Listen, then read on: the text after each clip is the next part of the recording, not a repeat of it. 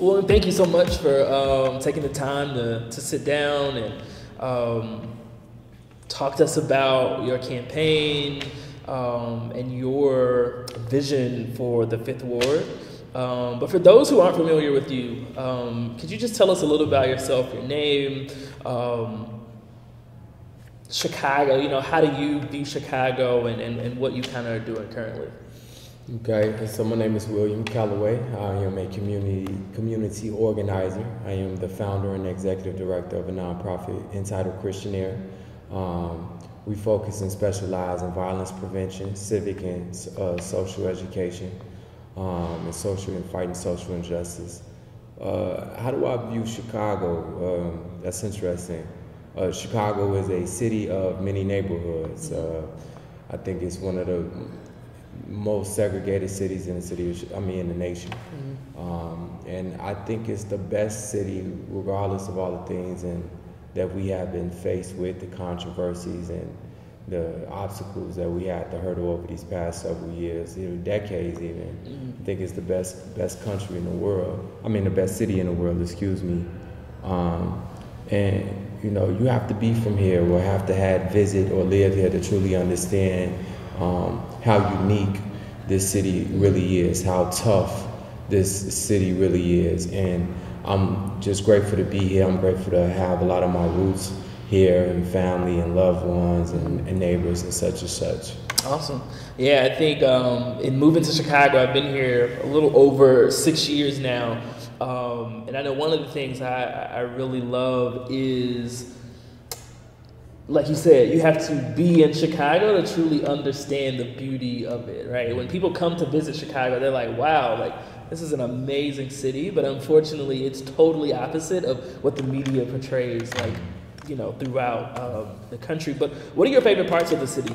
South Shore. South Shore. Okay. South Shore, without a doubt. That's my neighborhood. Okay. It's the east side of the city, lakefront. It's the only African American neighborhood that sits on the lakefront. I'm talking from Rogers Park all the way down south.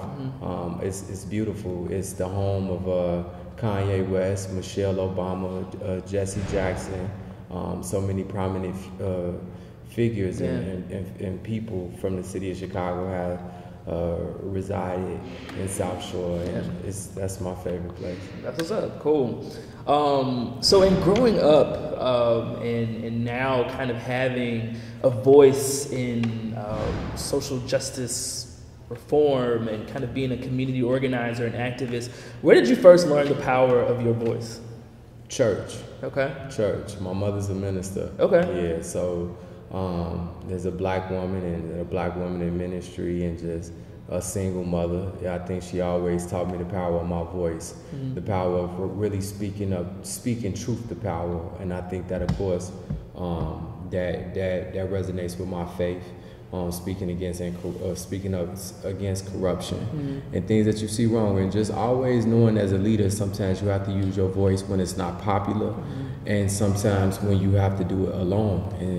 And I think as it is coming from a household of faith, that's why I really learned to use my voice since I was a child.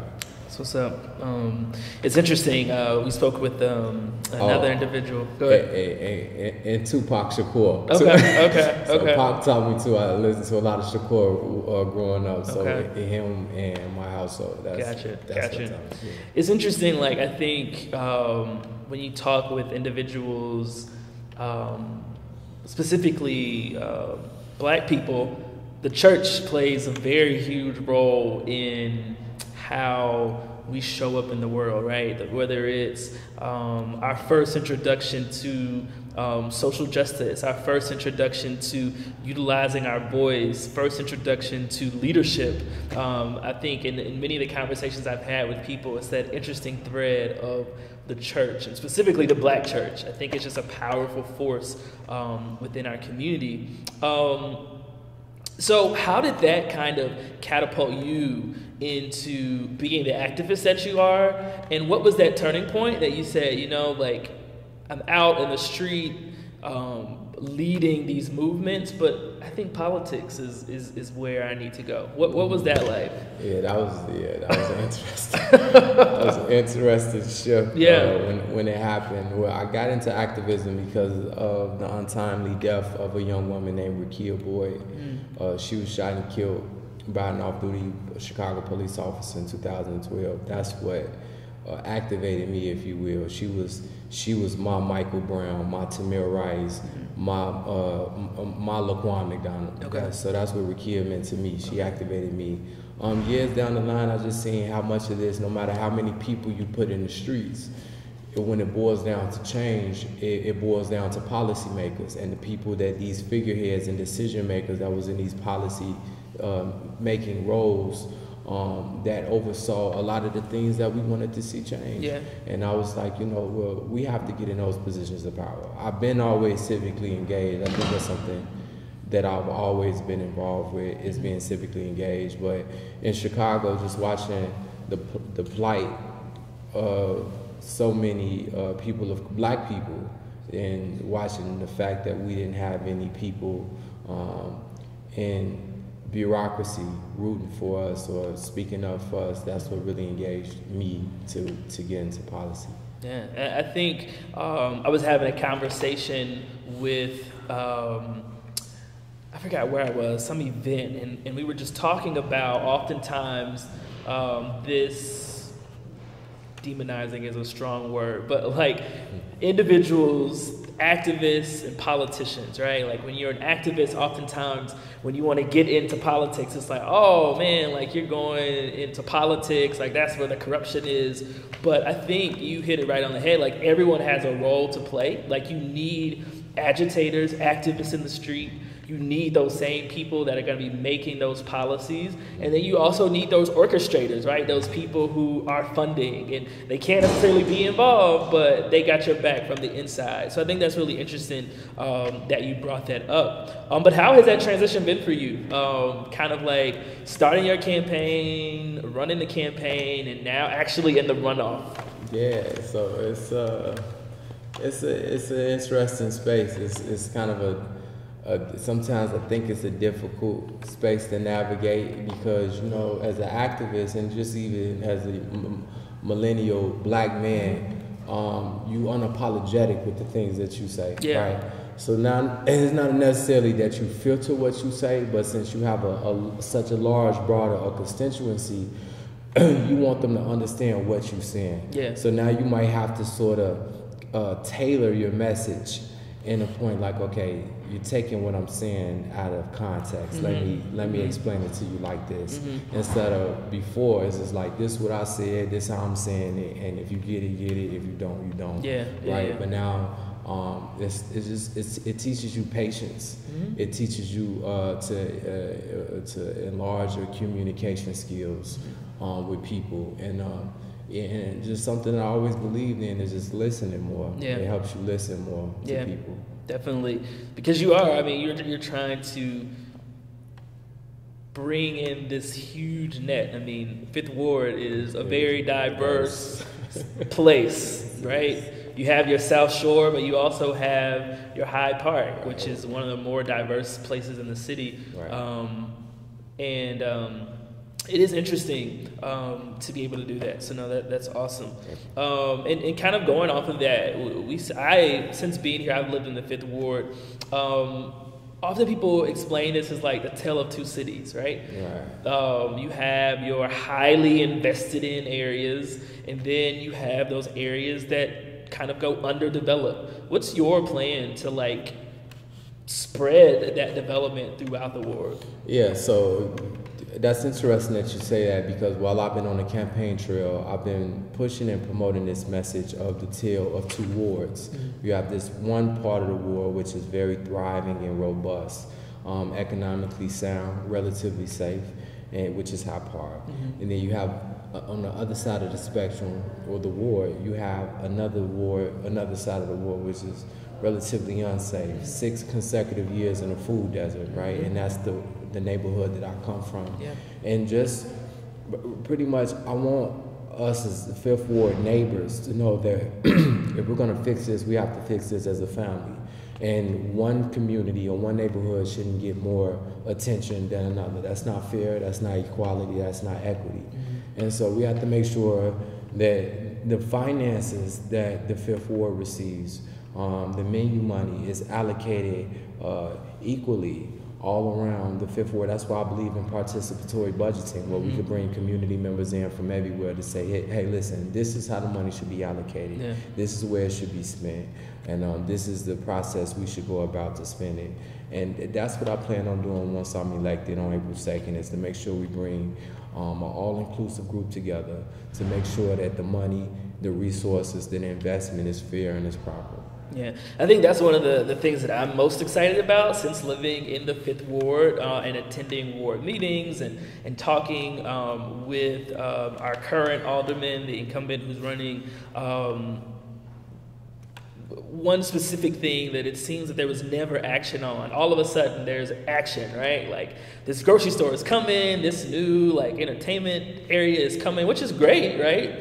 But it just seems like, why now? Like, you know, this has been 6 years, right? Like, and of course, in Chicago, we know why. But in talking kind of about the current alderman, oftentimes I think a lot of people are confused or not aware of what it means for an alderman to vote 100% of the time with a mayor in whatever, right?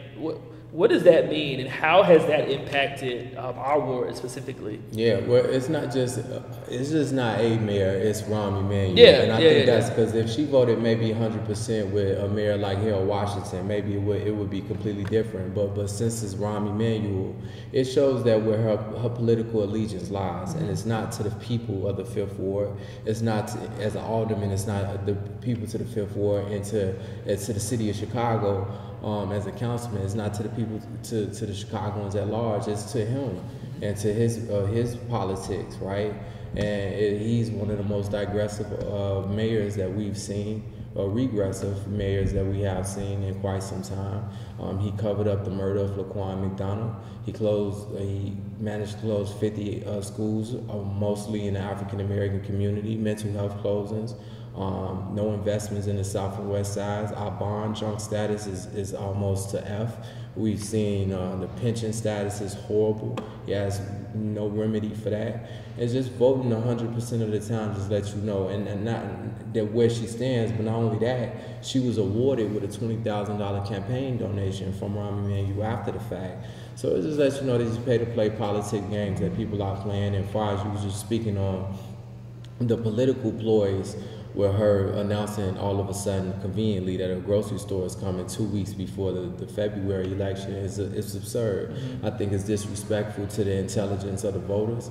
Also, this entertainment center has been promoted to be incoming for the past several years. This is not something that she just announced. In 2015 and 2016, she also announced this as well. So all of this is just something to try to garner her support, to try to re-energize her feeling base in the Fifth Ward, and to really trick a lot of voters to believe that she's some type of community developer in a failing community, which is not the case. She is the reason why the Fifth Ward, particularly on the 71st Street corridor, is in the shape that it's in. And it's in 20 years in office, she has nothing to show for it. And it's time for the Fifth Ward to go into a new direction. 3 more things before we close out. I want to talk about the Cop Academy. And because we're in the Fifth Ward, of course, that's just where my knowledge lies, right? So, you know, she voted with it and then changed recently. But help people understand, what is this Cop Academy, and how is this detrimental to our community, communities of color specifically? For one, it depends how we look at it. If we're talking strictly on training for Chicago police officers, I think, you know, a lot of us already feel that more police officers in the city of Chicago would not help us reduce violence. There's no scientific research data that conclude adding more law enforcement to the streets of Chicago helps with violence reduction. So that's the first thing. The second thing is training, period. Under the current status quo of the Chicago Police Department, even though they have made some reforms, Chicago Police Department is still broken. And until the consent decree is fully enforced, and we've seen some changes dramatically, there shouldn't be any more. It should be a hiring freeze, in my opinion, on the Chicago Police Department. The third thing is the financial mismanagement of the Cop Academy. It took, a lot of people don't understand it's a $95 million, but the thing that a lot of people don't understand is they're borrowing. The city of Chicago is borrowing off a bond. And once the interest is paid back off of that bond, ultimately it would be $275 million for this Cop Academy. So that's a lot of information that's not being put out to the public that a lot of people need to know about. And she only voted against it this time is because she knew her opponent was an activist, comes from the activist community, and would have slammed or hammered her on it. I think if she would have ran unopposed, or even if she would have ran against somebody else that didn't come from the activist community, she would have voted for it. So I think that's where just brief views on my perspective on the Cop Academy. I don't think that we need one. I think when you look at the police misconduct settlement suits that she has, and so many in City Council have voted for throughout the years, in the past 10 years, close to $1 billion in police misconduct settlement suits, right? On top of that, she voted for the $5.5 million settlement of Laquan McDonald. There's just too much money going to mismanagement and to waste and things that we could use to invest into communities. We don't need an additional $95 million to go to fund a department that already has cost us $1 billion. I think that's a mismanagement of money, and we need to talk about. We really need to talk about more about reform and other training practices before we talk about building a Cop Academy. Cool. So you get elected. What are your top 3 priorities? Oh man, I want to. The shop and save is a no-go. I think that we need to halt construction on that. I think that we need to bring other full-service grocery stores to the table and see if we can reverse this thing. A lot of people in the community is upset that it is a shop and save. Hopefully a Mariano's or something, or why we can create a community co-op, right, where community stakeholders can come together. We have a lot of skill set and talent enough in our community, in our ward, to bring people together, to create a co-op, to create Black empowerment. I want to hire an efficient ward superintendent that can listen to the constituency concerns and add the responsiveness that they deserve. Man, it's a lot. I just want to hit the ground running on a lot of things. It's a lot of issues that we facing, like, for real. Awesome. So the runoff is in a couple weeks. Really excited about it and to be able to vote for you. But how can people support you in these last few weeks and help you out? Oh, no doubt. If you would like to be involved with our campaign any type of way, they can log on to www.callaway5.com, Callaway5.com. They find a way they can donate, sign up to volunteer, follow us on social media, also at Callaway5. Visit us at our campaign headquarters at 2030 East 71st Street. We'd love to have you. Cool. Awesome. Thank you so much, William, and good luck to you. I appreciate it.